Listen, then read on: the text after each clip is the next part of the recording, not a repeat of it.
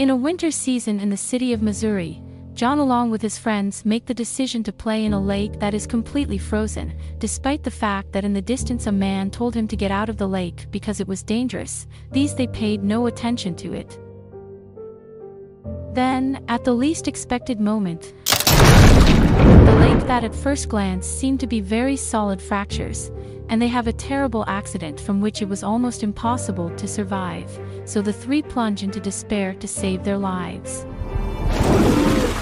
After many attempts, one of them got out of the frozen water, but what John did not expect is that just as he was about to get out, one of his friends accidentally hit him in the face, leaving him unconscious. John felt that life was leaving him in a breath, that life that he really did not want to live, since it was loaded with rejection and lack of acceptance by some of his schoolmates and himself. For this reason, he was always on the defensive and did not obey his adoptive parents, who loved him very much despite not having the same blood. After desperation, the people who were around him called the fire department, police, and special forces, since John did not appear anywhere. The outermost edge drops off to 25 feet or more. Gotta find this kid. In the midst of this desperate atmosphere, 15 minutes passed, and just before giving up the search, one of the firefighters who does not believe in the existence of God hears a strange voice that makes him go back and continue searching. We got him! It is there that they found John without vital signs. And no matter how much they try to revive him, he shows no signs of life. However, they transfer him to the nearest clinical center in the hope that he will react to the medications. No pulse. 60 minutes have passed and her mother arrives to receive the news that there is nothing more to do. However, her mother refuses to believe in that diagnosis, and with great faith in the midst of despair cries out to God for the life of his son. Due to the unbelievable faith of his mother, John returned to having vital signs, and it was just at that moment that the light at the end of the tunnel could be seen and the hope that John would be saved. Certainly, John's heart beat again, but for some strange reason, his body still doesn't respond. Maybe his mother's faith will make this new diagnosis change. Unfortunately, the boy, only 14 years old, is in bed fighting between life and death, since the hypothermia caused so much damage to John's body that it is impossible for the doctors to save him.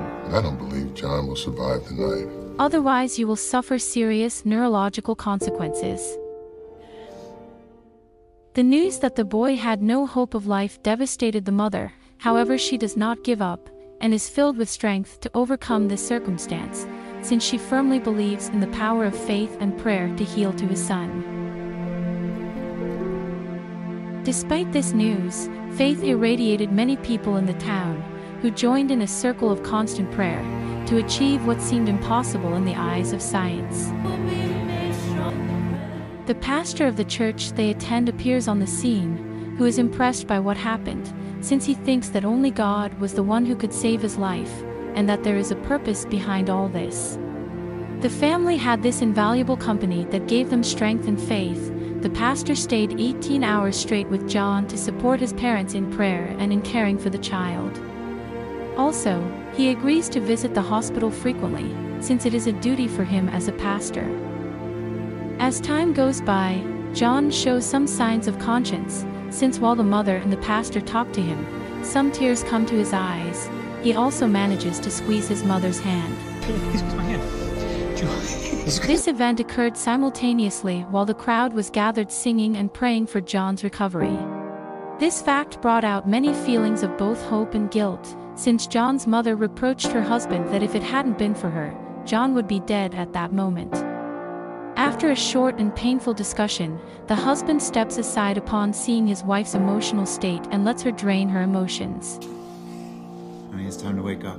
Joyce, wake up. The next morning, John's mother is taken to the emergency room for a diabetic coma, since she is very dehydrated, agitated, and has not eaten in days because she is looking out for her son and she needs to be strong, so the doctor decides let her rest for 5 hours away from John's room. After talking with the pastor, she decides to go to the roof of the hospital to pray and give thanks to God with all the faith of the moment. John's mother asks God for forgiveness and surrenders to her total and divine will. Her faith is so great that when she opened her eyes she realized that it was snowing. She takes what happened as a sign and an answer to her long-awaited prayers. After what happened, the parents meet with the doctor in charge of John, who tells them that the medicines administered are poisoning his body. For this reason, his mother asks that he suspend the treatment that he has been administering, leaving Johann in total dependence on God. The pastor along with John's mother and father join in a prayer circle in the boys' room, while outside people continue to pray for a miracle.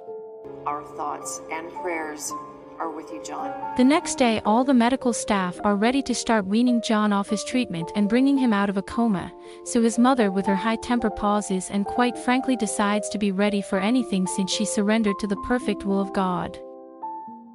At that point, they begin the breathing treatment, injecting a substance that will help open your airways, and then proceed to remove the breathing tube. This procedure will not be easy, since his lungs partially collapsed, and although John reacts in an unexpected way, What is happening? the doctor soon takes control and begins to breathe with his own lungs. Now all that remains is to wait.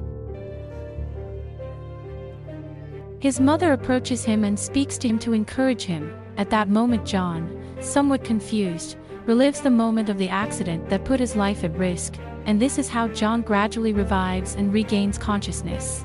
You need to come back to us now, John. Simultaneously, he begins to hear the voice of his mother and ends up opening his eyes.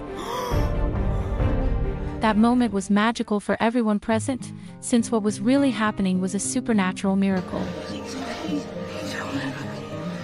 John recognized his mother, and in a few minutes everyone knew of his recovery. Jumping for joy, they thanked God for his mercy.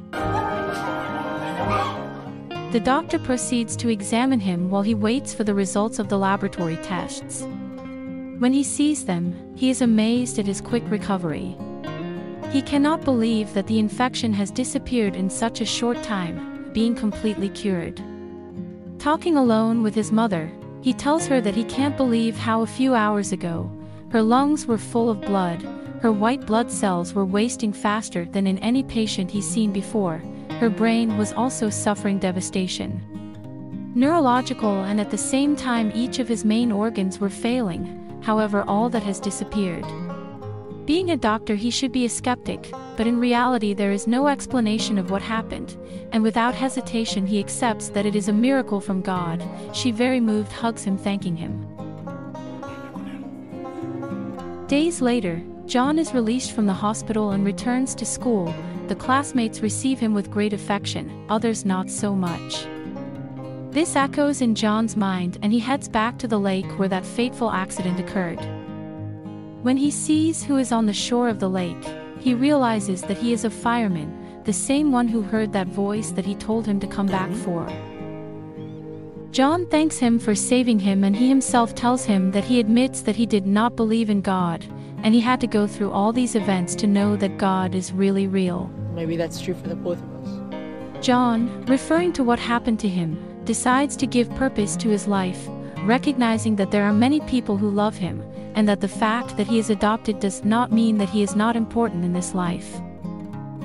His is how this beautiful film of faith ends, which is based on a true story where it leaves us a lesson, based on the love that a mother and a father can give for their child, and how far can that feeling be as genuine and pure as the God's love.